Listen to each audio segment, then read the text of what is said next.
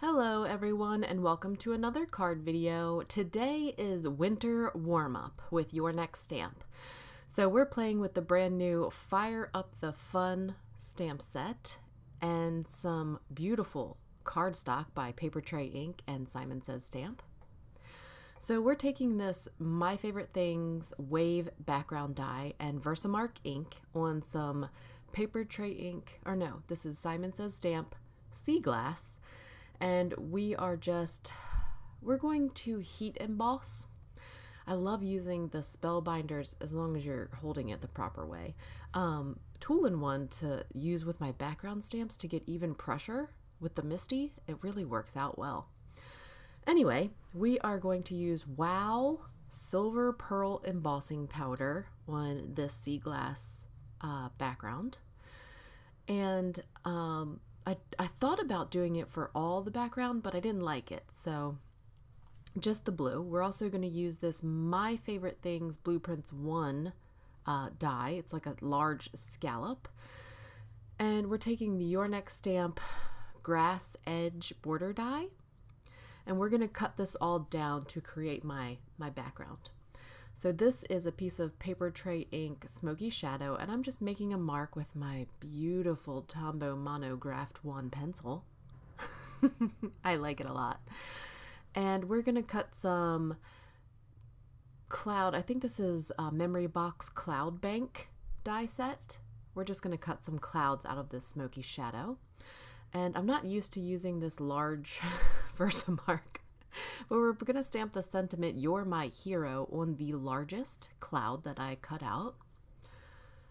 And we're going to white heat emboss this with a Hero Arts Ultra Fine White Embossing Powder.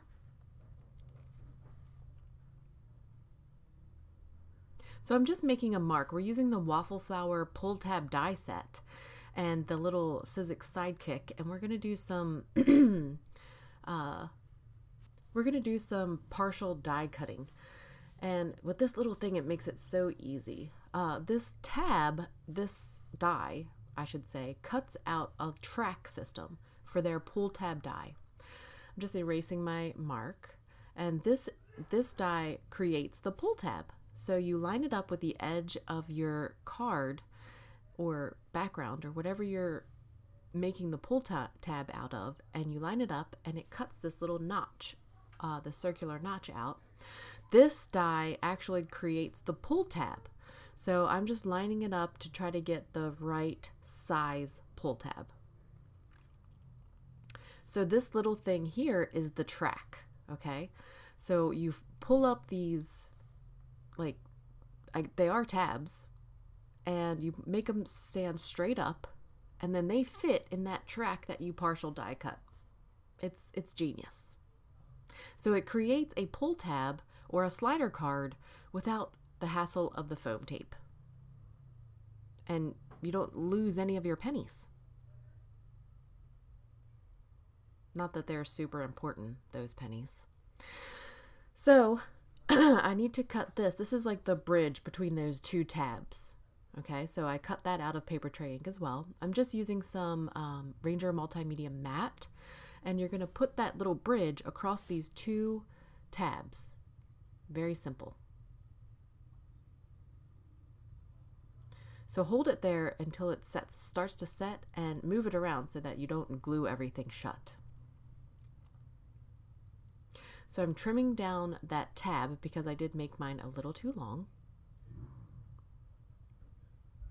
And then this is the end of your pull tab, and that goes on the end. So I'm putting a Doodlebug Tiny Heart from their Shaped Sprinkles collection, and that is creating my pull tab. That's going to go on the bottom of my card.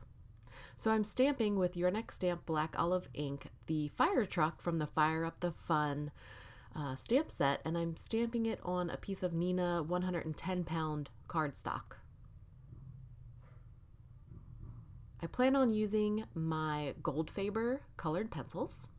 This is my favorite pencil sharpener. It's so lame, and I have no idea where I got it, and it's probably, I'll never be able to purchase it again, but it makes the best colored pencil point, better than any electric sharpener.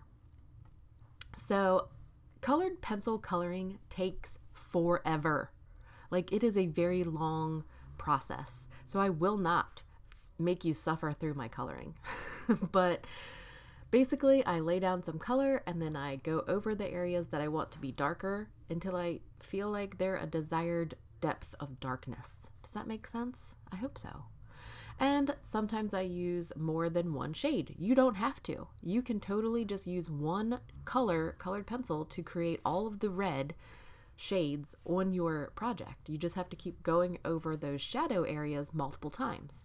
I also like to use this gray. It's a cool gray, but it makes perfect shadows. I love these colored pencils. They are an oil-based colored pencil, so they're not as soft as Prismacolor pencils. I love these, for real. So I'm using coordinating dies to cut out my fire truck, and we're going to use some liquid adhesive to go across that bridge that we created and adhere my fire truck.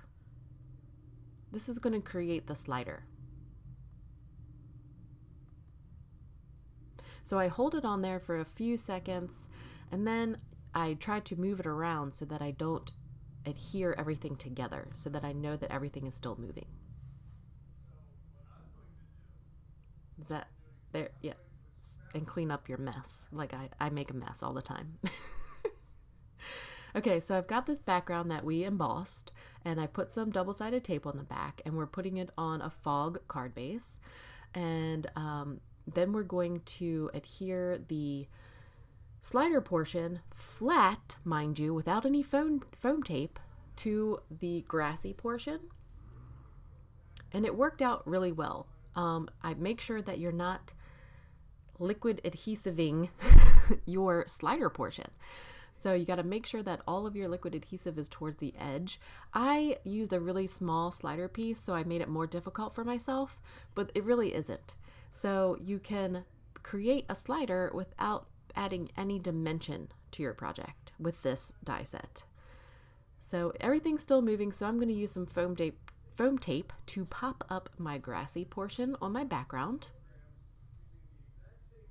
And always test, make sure things are still working somewhat like they're supposed to. There we go.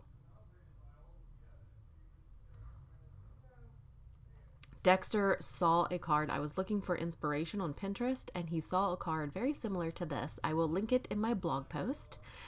And so I decided to kind of make my own fire truck slider creation for him, and he really likes it, so I'm very happy.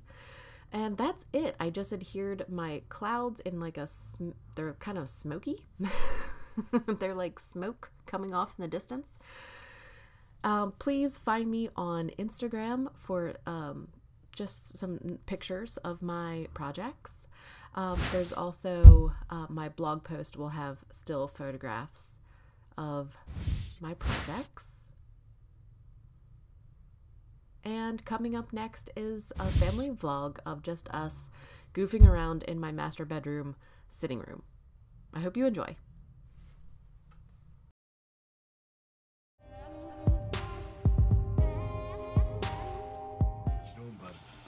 Put on one pants. How many pants?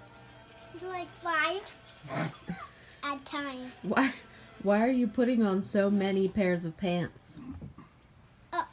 Maybe this one doesn't work. Maybe that one doesn't work. Maybe it doesn't fit because you have so many pairs of pants on. Alright, so now you're down to...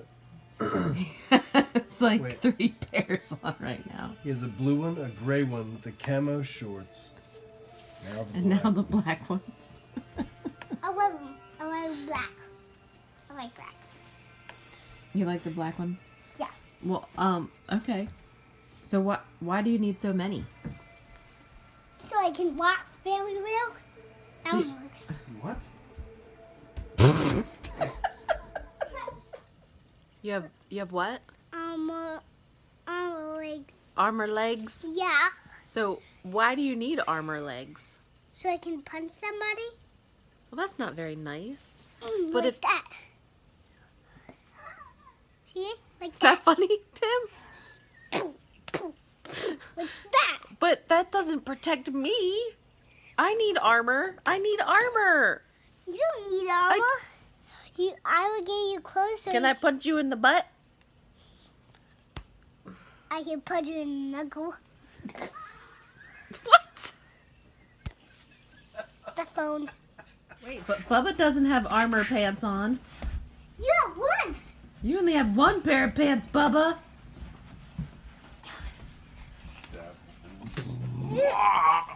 I don't want to be smashed. You don't want to be smashed.